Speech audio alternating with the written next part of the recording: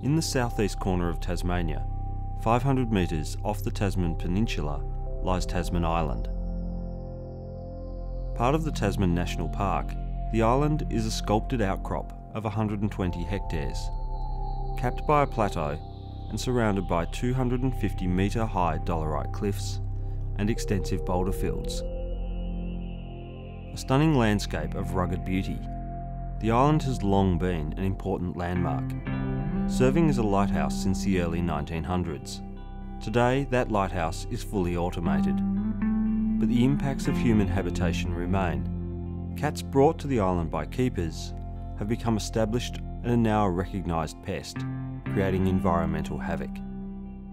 Several years ago we were looking at small offshore islands around Tasmania that had invasive species and how we could look at removing some of those species, and one was obviously Tasman Island. We'd done some work there many years ago in the 80s on a feral cat population, but unfortunately hadn't got rid of the cats then. Just about everywhere you walk on the island you just find dead birds. You look under a rock, there'll be sort of piles of dead carcasses going back a number of years. So it was really obvious that cats were having a significant impact. Tasman Island has large colonies of seabirds. There's short-tailed shearwater, sooty shearwaters, and we're believed to have the largest fairy pine colony in Australia here. So from a seabird nesting perspective, there's a lot of values on this place. As cats are the only feral mammal we have here, once we get rid of them, the island's basically back to a natural state. The lighthouse keeper will lower a basket and the crew on the boat will chuck you in. I operate Pennicott Wilderness Journeys and we showcase the southeast corner of Tasmania.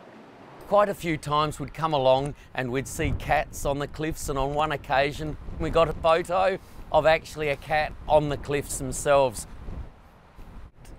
The project is jointly funded by the Tasmanian Government and the Wildcare Coast Conservation Fund.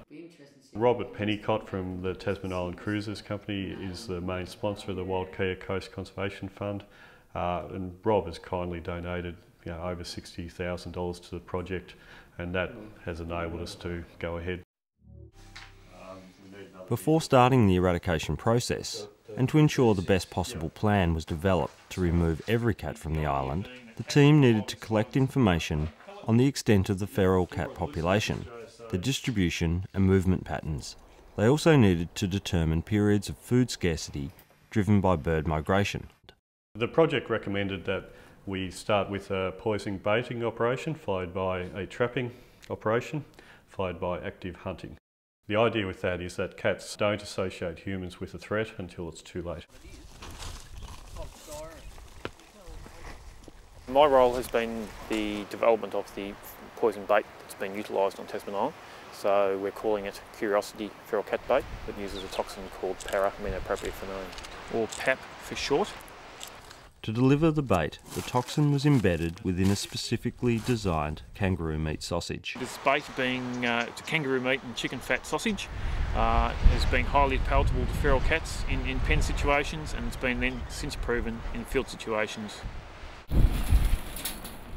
We had 20 cage traps and 30 leg hold traps that we put out.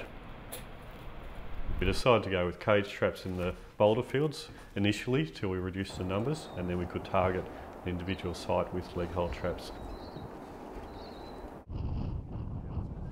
The plan is that we have some trained cat detection dogs.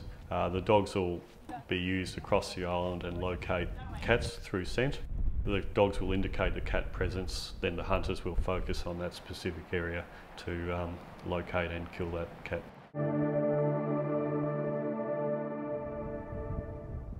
We've also walked through the scrub here. Yeah. Just no sign of cats. Of course the dogs' noses will be better than ours. Yeah. And Justin and Paul and the others walked through the scrub here too, didn't find anything. Our bait drop was undertaken on the 3rd of May. The last cat we have located was on the 15th of May, so we have a 12-day period between starting the actual operation to finding what we believe is to be the last cat. The final stage of the process is continued monitoring for 12 months after the sighting of the last cat. This monitoring involves monthly trips to check remote sensing cameras, the continued ongoing use of trained cat detection dogs, as well as spotlighting and searching through the boulder fields for any cat sightings, or any evidence of cat presence, which could be revealed through scats, prints, or fresh bird kills.